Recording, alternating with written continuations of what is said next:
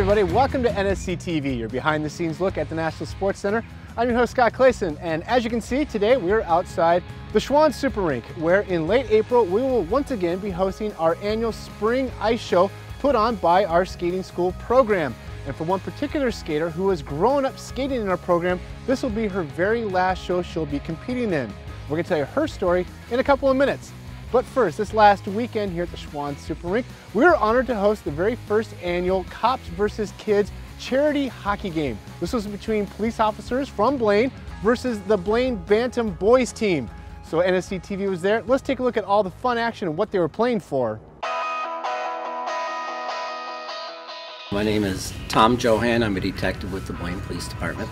And we're holding a charity hockey game where police officers from around Anoka County are playing Bantam age youth hockey players from Blaine Youth Hockey. We did it to raise some money in the community to give back to charities and be able to give to families.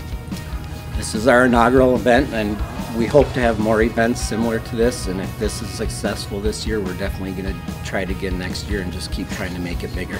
Prior to the game, we're going to have a silent auction where we have several prizes we're going to auction off, including signed jerseys and sticks from professional hockey players, as well as items being donated by businesses around the community.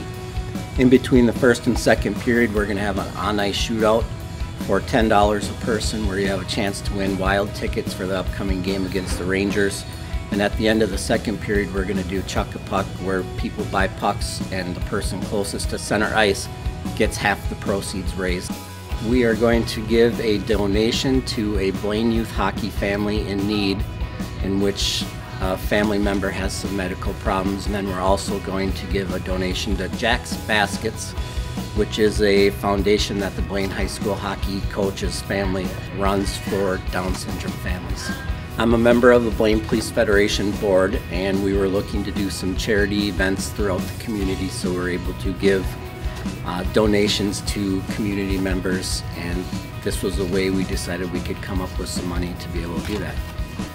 We like to show the members of the community that we're normal people and that we're here to help them. We like to be able to give back. We're excited to see the kids be able to have fun and interact with the police officers, and it's just nice for people to know that we want to be able to give back to the community. I think it's important because most people only see the police during their darkest times in their lives, when most people aren't making the best decisions, and it's important for people to know that we're here in positive times too, and we're here to help people. We're here to make sure the community is safe and to have fun, and we want kids to know that they can rely on us.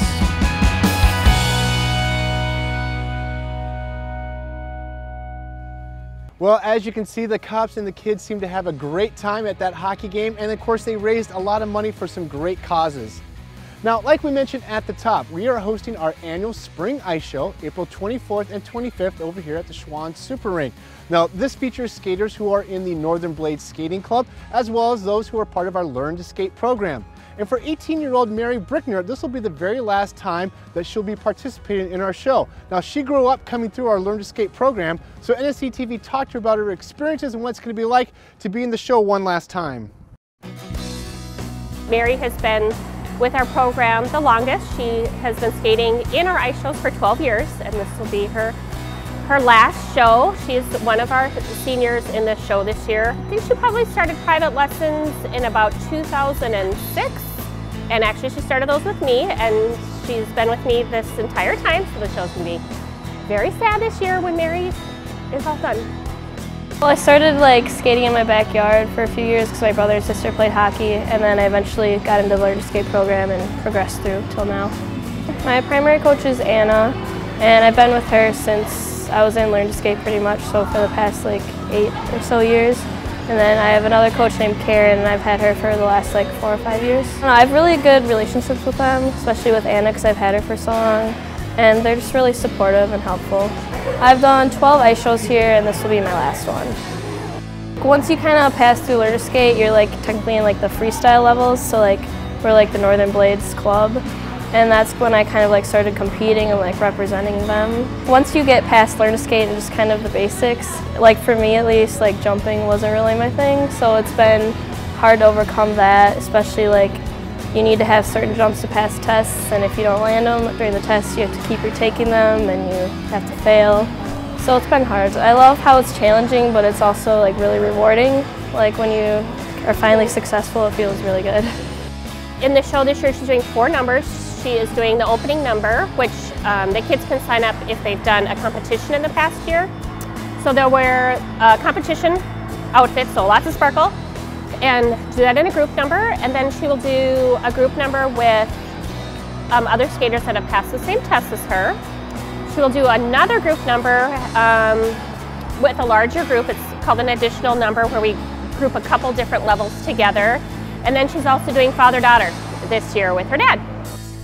They definitely have gotten like more of a production, I think, and a lot like more choreography and costumes and lighting and stuff, which has been cool to see.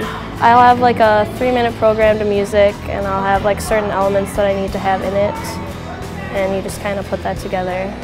My solo is Vienna by Billy Joel, and I'm really excited about it because I really like that song and I got to pick it this year, so I'm excited. Focusing mostly on things that I'm more like comfortable with, and like adding like more cool choreography, I guess, so that I'm comfortable when I'm out there.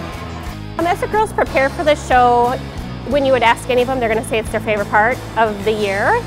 They like the costumes, they like skating with their friends. Skating is such an individual sport, so this is a time where they get to kind of do stuff together and work on numbers together. A lot of the kids are in multiple numbers, 3 or 4, so it's just a fun time for them to do something as a group instead of as an individual. I think it's fun to just kind of be able to like work in groups with your friends and spend time with them, because you're usually like competing against them, but this time you get to kind of have fun with them. It will be April 24th at 7 and 25th at 1 and 7. It'll be up in Rink 4, and it's the full deal. We've got spotlights and glitter and costumes and music and solos and all sorts of cool stuff.